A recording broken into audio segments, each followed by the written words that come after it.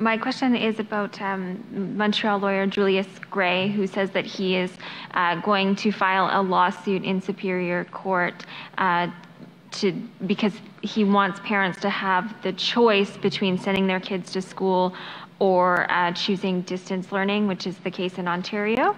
Why is Quebec not considering this? Why not give parents the choice between, if they're really not comfortable sending their kids back to school yet, why not give them the choice to continue distance learning? Well, in Quebec, going to school is mandatory from 6 to 16.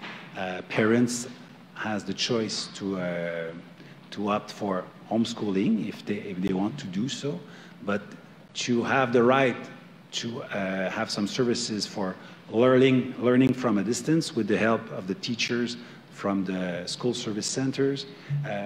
We've decided with the Santé Publique directors that we have to have maybe a difficulty related to COVID-19. So if it presents a risk for the health, of course, we will help those kids to learn at home with the help of our teachers and support staff.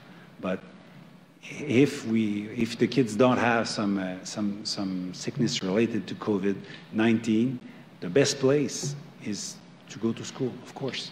We've heard a number of parents say that they're having trouble getting those medical exemptions from their doctors, particularly when it concerns someone else in the family. So maybe a parent or a grandparent is immunocompromised, and so they want their kids to stay at home, and they're having trouble getting a doctor to sign off on that. What do you say to those parents, or what do you say to those doctors? Well, I can't replace the judgment of the doctors, of course, but what the Santé, our public health director said was pretty clear. Students has the right to have all the service for learning from a distance if they have something related to COVID-19, or if something who's living at the same address has those problems with COVID-19. So I think it's pretty clear. Just to follow up on the Julius Gray story, are you concerned, because Mr. Gray's people who try to pursue the path of Mr. Gray's constitutional challenge will invoke that it's their fundamental right to not send their children to school or to homeschool. Are you worried this will create a double standard, a two-tier system of education if this court proceeding goes ahead?